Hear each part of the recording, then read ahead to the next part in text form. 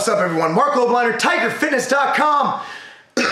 Excuse me. You know, a couple weeks ago, actually a few weeks ago, I told you I'm going to try this supplement called Dry from Cutler Nutrition. Now, I know product reviews get a lot of hate, but I did promise I'd try, and I did. I went through a whole entire bottle.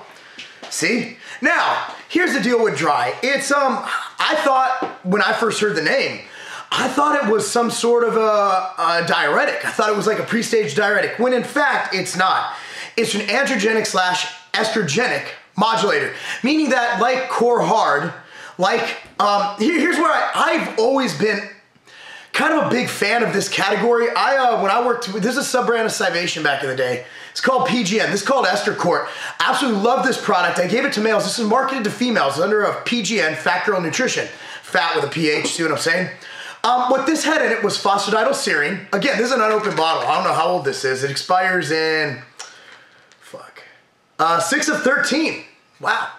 It's a little overdue.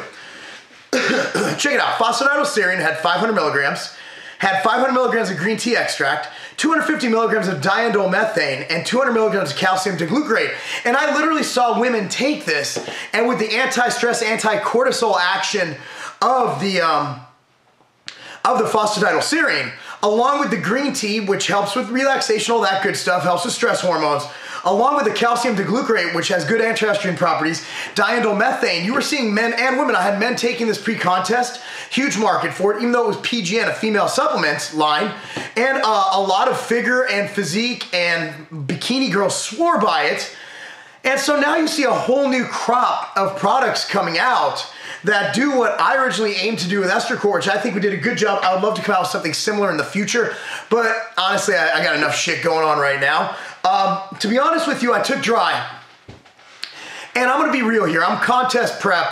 You know, there's a lot of supplements flowing through my body. I'm not gonna say unequivocally that it did anything. All I'm gonna say is that I was drier, I was grainy, I was veiny, and you guys have seen in my videos. However, I'm contest prep, I'm dieting, and I'm gonna get more and more shredded, veiny, and grainy as the diet goes on.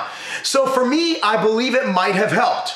Again, I'm not gonna bullshit you, not gonna say it added 12 inches to my penis. I'm not gonna say it made my butt rounder. I'm not gonna say it made this fade cleaner. Look how clean that shit is. Not gonna say it trimmed up my beard. What I am gonna say is that it's promising. So when I was taking this, I actually went around and I asked people, also gave a couple bottles to a couple other people. And I had a couple people who actually had to increase their fat intake because their joints were hurting, because it was making them dry. So it was drying them out, whether it's from the anti-estrogen, anti-cortisol effects, I don't know. But unlike my old product, Estrocort, this does claim to have androgenic properties, which means that it can help you build lean mass per their claims. Am I saying it does that? I don't know about the ingredients, enough about them to really, to really make any unequivocal claims about it. I will say that based on the data I've seen, which is very minimal, and based on the feedback I have heard, it might be worth trying if you're cutting, if you're in the latter stages of a cut for a contest, or if you're just, if you're in that lean phase, you know, you're like 8%, you want to get to 6. I believe this can be a good addition to your diet and training program. I would stack it with a fat burner. I always like to do that. I always used to stack this with my old fat burner at my old company. You know I love to stack it. I'd stack this with Drop Factor any day of the week. I think that'd be a hell of a combo if you stack these two together. Because, you know, Drop Factor, I believe it works really well. And if this does work, it helps dry you out and also modulates. When you diet, a lot of things go weird with hormones. If this does indeed modulate your hormones, your estrogen, your cortisol, and also provides a little androgenic boost, then you're good to go. As far as being legal in natural federations, these ingredients are not banned in the ANBF. As for your organization, that's something you're gonna have to contact the people in charge of that shit to let them know and ask them if it's legal. But that's my review. I know it's gonna get dislikes because every time I say shit about a product, I'm trying to sell something.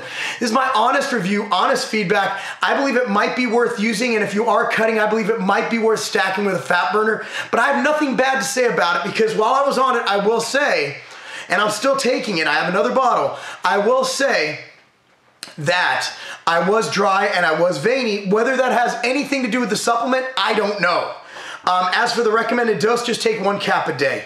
It's pretty easy. Shake a capsule in the morning, call it a day. And also it claims to increase libido, and if you're contest prep, you know damn well the only thing you want to fuck is a fucking steak. I'm Marc Lobliner, TigerFitness.com.